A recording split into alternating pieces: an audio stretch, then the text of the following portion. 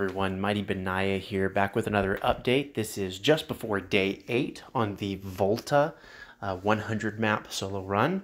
Again, as I said on my last video, my plan is at this point to take on the Wakanda coalition.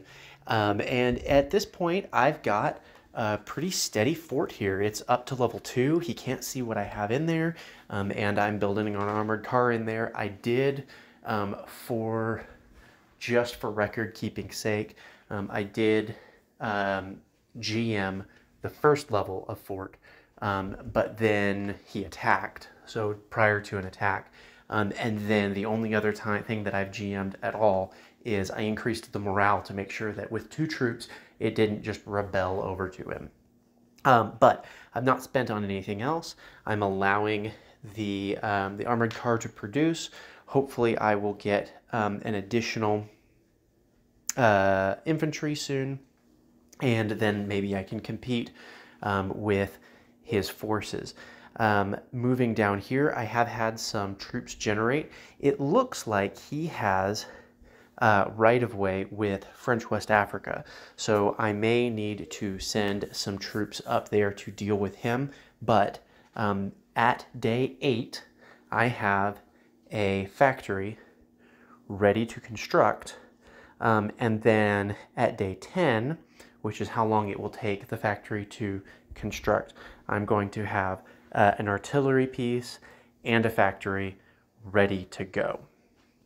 So the plan is, at this point, to continue to defend. I anticipate that there will be some movement from Italian Libya, and these 8 troops, 8 is a huge investment for him given what is over here. This is completely empty.